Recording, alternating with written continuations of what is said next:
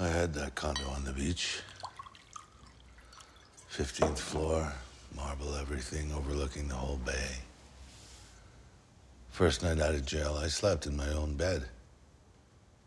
Day two, I was back in business. Same old life.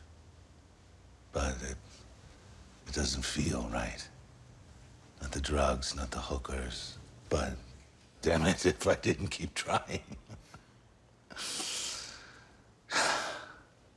So, one night,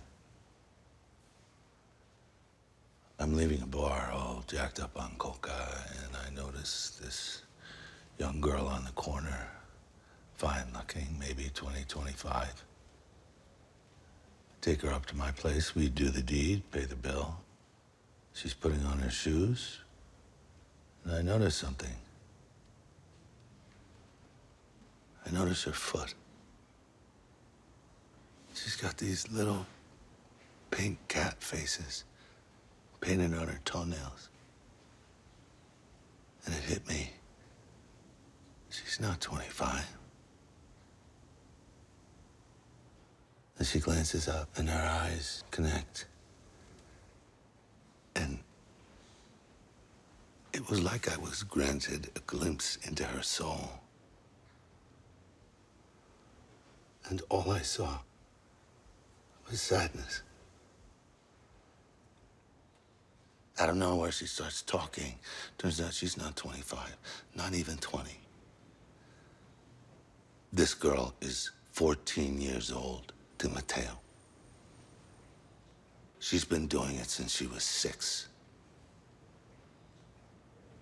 Looks at me, smiles, takes the money, walks out the door.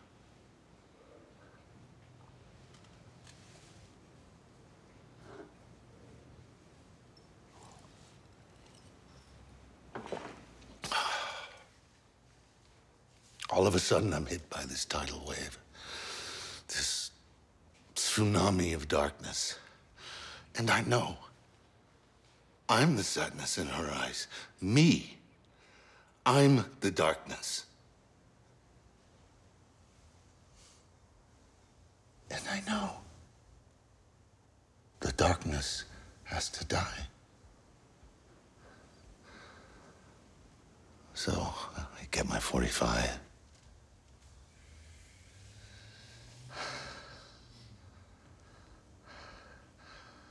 Put it to my head. Put my finger on the trigger. Now, if there is a time to ask if God exists, that would be it.